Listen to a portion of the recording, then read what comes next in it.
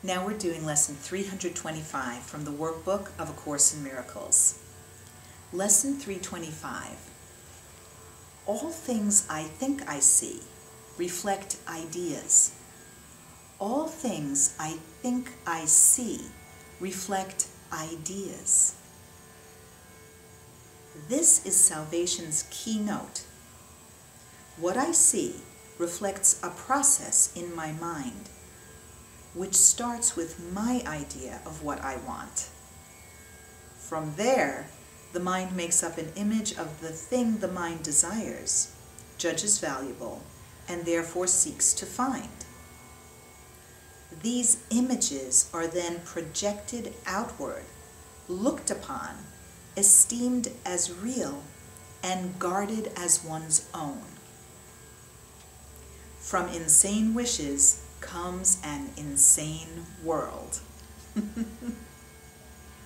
From judgment comes a world condemned.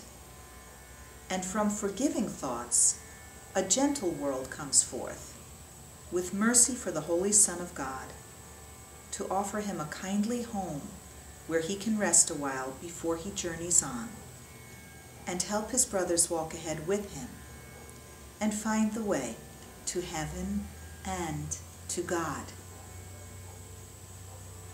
Our Father, your ideas reflect the truth, and mine apart from yours, but make up dreams. Let me behold what only yours reflect, for yours and yours alone establish truth. Lesson 325.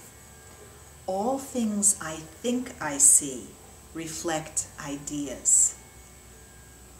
Think about that.